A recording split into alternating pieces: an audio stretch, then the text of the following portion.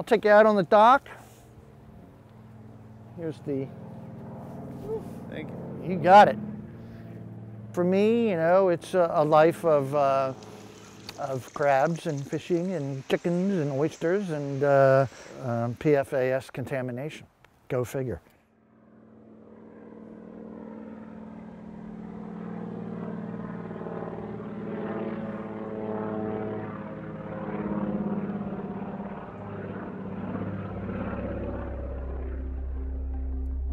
I actually picked up my morning paper one day and saw a headline that said the next Flint may be in northern Michigan, or something like that. And I thought, oh boy, that's really bad. And then they had a picture, it was a picture of my lake.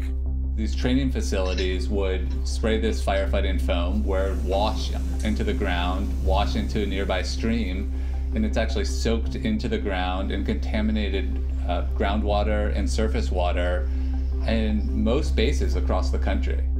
I feel betrayed because I didn't sign up to be poisoned. You know, I signed up to serve my country. You know, I signed up willingly.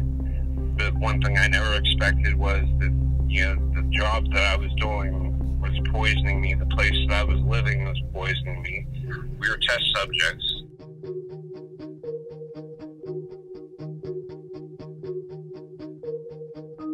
The military's use of a firefighting foam with the intention to save lives could have dire consequences for the people who handled it and the people who live nearby. Now, communities are wondering what it means for their health and their homes, and who's responsible to clean it all up. The investigations are tangled up in politics and national security. The chemicals in the foam itself are the subject of corporate lawsuits, scientific discovery, and an ongoing threat to human health. We know the anecdote that the Roman Empire went down because of lead poisoning. But the PFAS, I didn't know until like 10 or 12 years ago that this was something that I might have to worry about.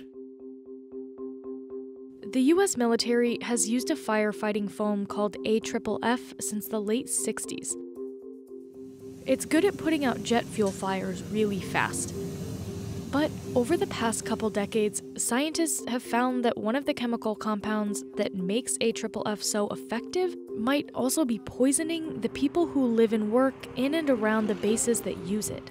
The chemicals at the center of it all are called PFAS, short for per or poly-fluoroalkyl substances. Think of PFAS like the umbrella term for hundreds of these chemical compounds that are based on fluorine-carbon bonds. The most common ones are PFAS and PFOA. What makes PFAS so useful in manufacturing is how the chemicals fit together. The fluorine atoms just so happen to fit perfectly around the carbon atoms to create a bond that resists things like heat, oil, and water. These chemical bonds are incredibly strong. They do not break down in the environment. And so that's actually what's led to a lot of the contamination issues. PFAS don't occur naturally in the environment. The chemical compounds were invented by scientists in the late 30s, early 40s. Then came two of the most widely used inventions that were made with PFAS, Teflon and Scotchgard. Those product lines have revolutionized home cooking and cleaning, along with the chemical industry itself.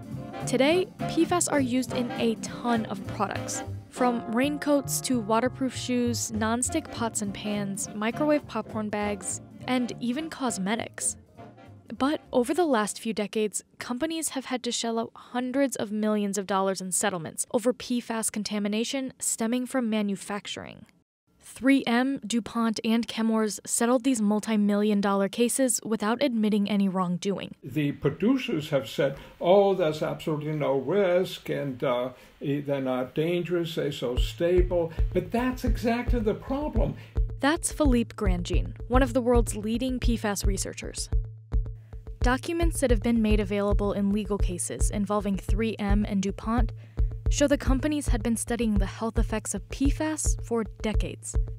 One document is a 1999 resignation letter from a 3M environmental specialist, saying his resignation was prompted by his profound disappointment in the company's handling of risks associated with PFAS. In another instance, Bucky Bailey, the son of a former DuPont factory worker who worked in the Teflon division, was born with one nostril and a deformed eye. He's been outspoken about PFAS contamination, though the C8 Science Panel could not conclude his deformities were linked to PFAS. Chemours, which was spun off from DuPont in 2015, told CNBC it does not currently use PFOA or PFAS in any of its manufacturing processes, and 3M announced the phase-out of the two PFAS compounds in 2000. To make sense of how the military fits into all of this, I called Dr. Stephen Termath, an Air Force official working on the cleanup of PFAS contamination at the Wurtsmith Air Force Base in Oscoda, Michigan. Active duty soldiers left the base in the 90s, but contamination from past firefighting activity is still there. They would usually have an area that they would use steel and other things there. It didn't even look like an aircraft, but they might put a couple of plates on there that looked like wings or stuff that they would have there. They used then petroleum products to ignite into a fire, and then they would approach that using AFFF to put out that fire to simulate fighting an aircraft. And they had to do that periodically to keep all the training up so that if a crash ever did happen, they were ready.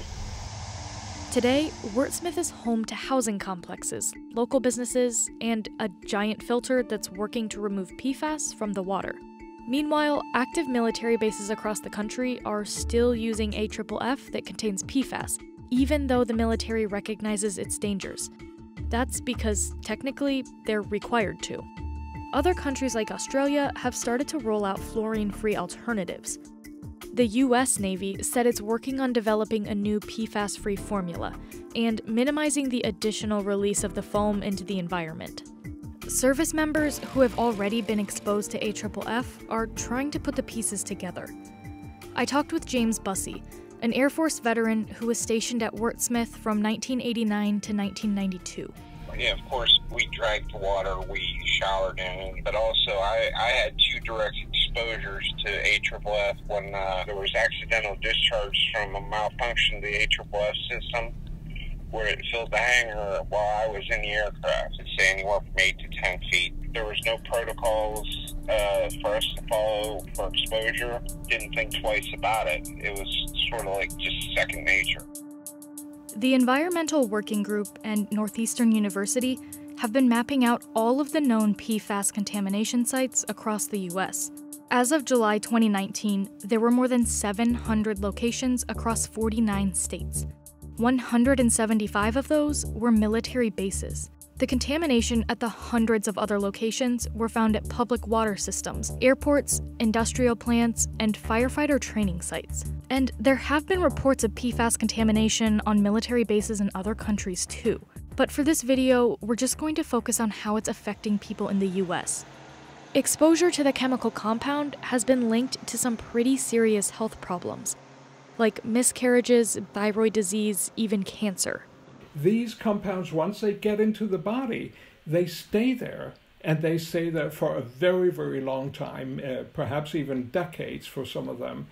And that is precisely what makes me worry that that they can cause adverse effects in the long run, not just a matter of short-term poisoning. About 5 years ago, I started to get sick. I was found to have damage to all my internal organs when I was sent to a special VA facility in January. James had his blood tested for 6 types of PFAS in 2018. Despite not working with AFFF for more than 2 decades, his test results showed one type of PFAS, commonly used in firefighting foam, at levels more than 3 times the national average. The VA has not been able to definitively link this to any of his health conditions. So I started to do a little bit of research on Facebook and different Air Force groups to see if I could find anybody that was suffering from similar circumstances to myself. And I started to find great numbers of people that I served with, especially that were having similar circumstances to myself or much worse. The communities who live around military bases are feeling the impact of PFAS contamination too. Water is huge. If you looked at an aerial map, you will see it's Lake Huron, it's Van Etten Lake, it's the Au River.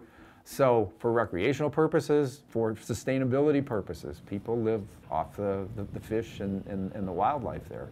So it's, I mean, If you take away the water in Oscoda, you take away Oscoda. Since PFAS don't naturally break down in the environment, the chemicals are still being found in the water from AFFF use in the 70s, 80s, and early 90s.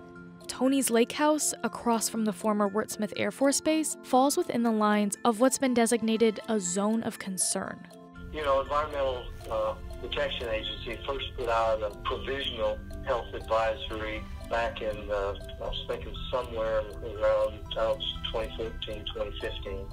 And that was a signal to the Air Force to begin looking for releases. It wasn't until 2016 that some Oscoda residents were first told not to drink the groundwater. That's when it first really was big time on my radar screen. Residents whose well water was contaminated were given bottled water and reverse osmosis filtration systems to use under their kitchen sink. We have been told that we can't eat the fish from the river. We've been told that we can't eat venison from deer harvested within a 5-mile radius, essentially of the base. We've been told if you live in this zone of concern that you shouldn't drink your drinking water. We have swept these things under the rug for far too long, for decades, for convenience, for short-term profit. We're paying the piper now.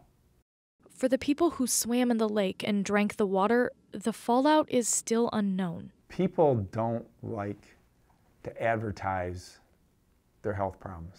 No one does. What I've seen in Oscoda is a lot of folks who are living in a kind of silent desperation.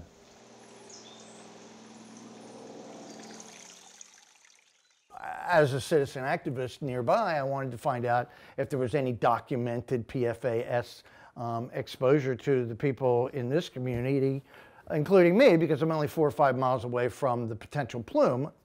It's possible.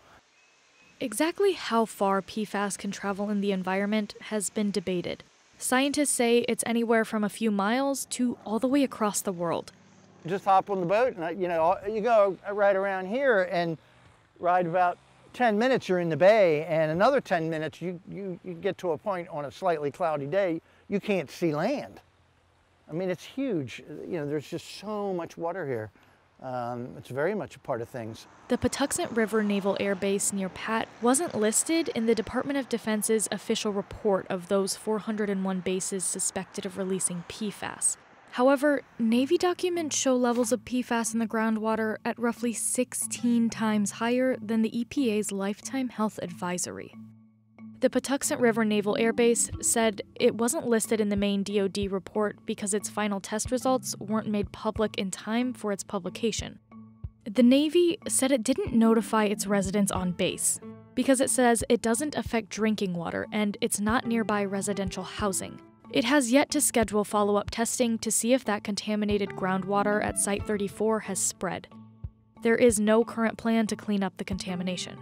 We've got people living adjacent to where these buried containers with PFAS were. We're not testing their water. Why not? So I wrote a letter, and the response was, we trust the federal government. We trust the Navy to do what's right. And it's signed by a public health official in the state of Maryland. And that's not good enough for me. When we asked why the people who live off base weren't notified or didn't have their water tested, a spokesperson said it's because there is a very low risk of exposure. At other bases across the country, service members are wondering what impact AFFF might have had on them. Reporting by the Military Times has found some women were told not to get pregnant on base. On another base, 16 cases of cancer in one family. Now, they're all questioning whether PFAS in the water was to blame. It's the multi-billion-dollar question. Who is ultimately responsible for PFAS contamination? And how much would it cost to clean up?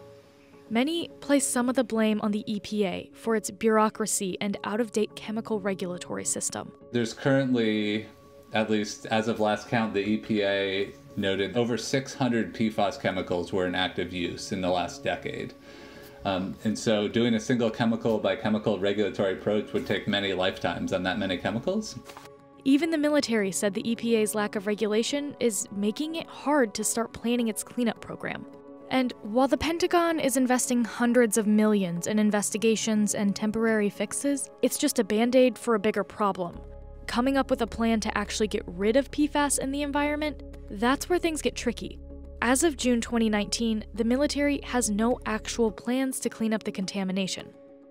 And at this pace, to even start that process could take years, not to mention billions of dollars. For the communities involved, it's all moving way too slow. Our regulators need to get their heads out of the sand and listen to what these people have to say. But to understand the layers of political and legal drama unfolding today, it's important to understand what the US has deemed illegal when it comes to PFAS. In short, not much. Some states are starting to develop their own guidelines, but there's no single legally enforceable drinking water standard for PFAS across the country. The EPA has issued something called a lifetime health advisory for PFAS at 70 parts per trillion. That's such a minuscule amount of PFAS, most people have no frame of reference for how much that actually is. Think of it this way.